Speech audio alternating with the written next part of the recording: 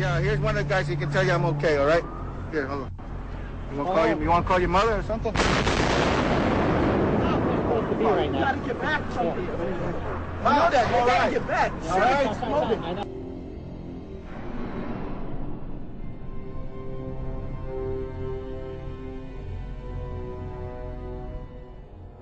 We've heard reports of secondary explosions after the aircraft impacted, whether in fact there wasn't something else at the base of the towers that in fact were the coup de grace to bring them to the ground. When you're down there, Dan, you hear smaller secondary explosions going off every 15 or 20 minutes.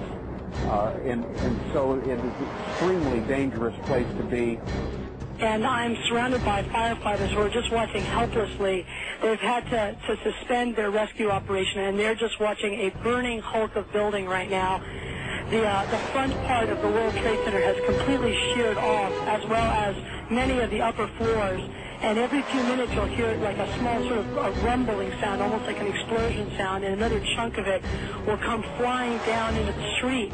Rick Sanchez has been there throughout this morning for us. Rick, tell us where you are and what the latest is. Well, I'm in that area, if you're familiar with this area, of where West Broadway and Hudson come together, right at Chambers. That would put us about a block and a half away from the site of where the explosion was. That area has just been evacuated because police have found what they describe as a suspicious device, and they fear that it might be something that could lead to another explosion. Obviously, there's a real sense of caution here on the part of police. I spoke with some police officials moments ago, Chris, and they told me that they have reason to believe that one of the explosions at the World Trade Center, aside from the ones that may have been caused by the impact of the plane with the building, may have been caused by a van that was parked in the building that may have had some type of explosive device in it. So their fear is that there may have been explosive device planted either in the building or in the adjacent area, and that's why they're being so cautious. We heard another explosion, and I'm assuming that's the one that came from the lower level, since there were two. And I right, because it was like 18 minutes apart. Well, this is the first explosion, and there was a second explosion in the same building. There were two explosions. Okay. Federal agencies that were down there do believe that there was some sort of explosive device somewhere else besides the planes hitting. NBC's Pat Dawson is close to the scene of that attack. Pat? Just moments ago, I spoke to the Chief of Safety for the New York City Fire Department. The Chief, Albert Turry, he received word of the possibility of a secondary device, that is another bomb going off. He tried to get his men out as quickly as he could, but he said that there was another explosion which took place. And then an hour after the first hit here, with the first crash that took place, he said, there was another explosion that took place in one of the towers here. He thinks that there were actually devices that were planted in the building. The second device, he speculates, was probably planted in the building.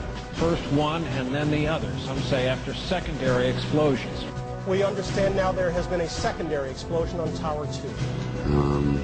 If you wish to bring anybody who's ever watched a building being demolished on purpose knows that if you're going to do this, you have to get at the under infrastructure of a building and bring it down.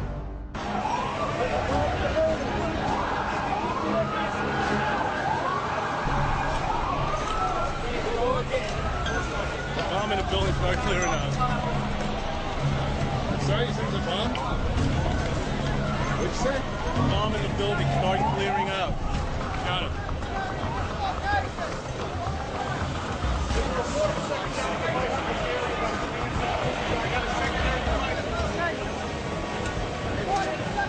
So tell me how you're feeling. How did you get there? What happened to you? I worked for the Trade Center. I'm one of the carpenters, and I was going to go do a job.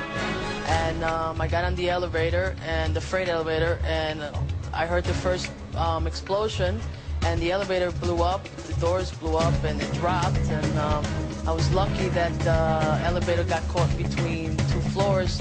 Which floors? The B levels, the basement levels, with all the all the mechanics on. There was another big explosion in the other tower. Flames coming out in this billowing grey smoke. People still not panicking, people not quite understanding what was going on. Then somebody said that they saw an airliner go into one of those towers. Then, I don't know, an hour later than that, we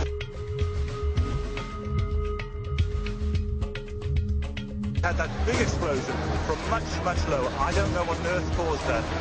At 10:30, I tried to leave the building, but as soon as I got outside, I heard a second explosion and another rumble and more smoke and more dust. I ran inside the buildings, the chandelier shook, and again, black smoke filled the air. Within another 5 minutes, we were covered again with more silt and more dust. And then a fire marshal came in and said we had to leave because if there was a third explosion, this building might not last. As we were getting our gear on and making our way to the stairway, there was a heavy-duty explosion. Some of the people out, then there was those secondary explosions, and then subsequent collapses. So I don't know how many people were in there. I know there was a lot of firefighters. New York's bravest never had a chance. We really never even got that close to the building. An explosion blew and it knocked everybody over. The FBI is here, as you can see. They had roped this area off. They were taking photographs and securing this area just prior to that huge explosion that we all heard and felt. Most of the victims so far were people outside the blown-up buildings. It sounded like gunfire, you know, bang, bang, bang, bang, bang, and then all of a sudden, 3 big explosions. To me, it sounded like an explosion. Then the building, the rolling sound sounded like the building collapsed. Where the floors collapsed down. I saw it blow, and then ran like hell. Thank God. I'm 69, but I can still run. It just went ba-boom. It was like a bomb went off, and it was like holy hell coming down them stairs. And then when we finally got to the bottom, we were coming out on a mezzanine level there, and then other explosions came right from it because everyone was flying. We just saw that as well. The second tower, the only one that was standing, tower number 1, just we saw some kind of explosion, a lot of smoke come out at the top of the tower, and then it collapsed down onto the street. Next thing we know, it was boom, and the floor started shaking. And then we saw debris fall down, and next thing we know, we had to get out of the building. We stuck on the stairs for a while. We finally got down to the lobby. Then we get to the lobby, it was this big explosion. Well, me and Mr. Hess, the corporation counsel, were on the 23rd floor. I told him we got to get out of here. We started walking down the stairs. We made it to the 8th floor. Big explosion. Blew us back into the 8th floor. I was making my way to the foot of the World Trade Center. Suddenly, while talking to an officer who was questioning me about my press credentials, we heard a very loud blast, an explosion. We looked up, and the building literally began to collapse. Rose Arcee, one of our CNN producers, is on the phone. Rose, what do you got? I'm about a block away, and there were several people that were hanging out the windows right below where the plane crashed, when suddenly you saw the top of the building start to shake, and people began leaping from the windows in the north side of the building. You saw 2 people at first plummet, and then a third one, and then the entire top of the building just blew up, and splinters of debris are falling on the street. When I try to save people, in the moment we heard a big explosion coming down. Everything just went black. Everything came down, glass started popping. People got hurt, stuff went on top of them, and it was a big explosion, and everything got dark, real dark, like snow. You can see behind me, oh, this is not snow, this is all from the building. It was a terrible nightmare. Because I was down in the basement, all of a sudden we heard a loud bang, and the elevator doors blew open. Some guy was burnt up, so I dragged him out. His skin was all hanging off. The streets of the financial district covered with debris, in some cases ankle deep. Cars on fire, cars just turned by the force of the explosions. It was like something no one had ever seen. This huge, incredible force of wind and debris actually came up the stairs, knocked my helmet off, knocked me to the ground. I was about 5 blocks away when I heard explosions, 3 thuds, and turned around to see the building we just got out of. Antenna tip over and fall in on itself. We started floor by floor, it started popping out. It was like, if it had detonated. Yeah, detonated. Yeah. Take down a building. I go downstairs, the foreman tells me to go to remove the containers.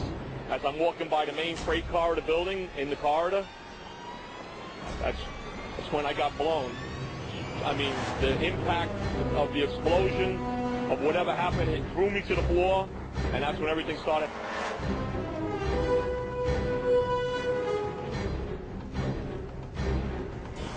This was clearly, the way the structure is collapsing, this was the result of something that was planned.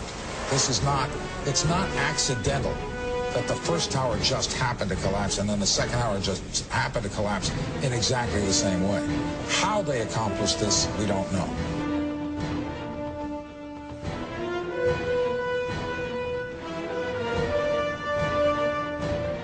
I tell you what, a person who believes that this wasn't set up by our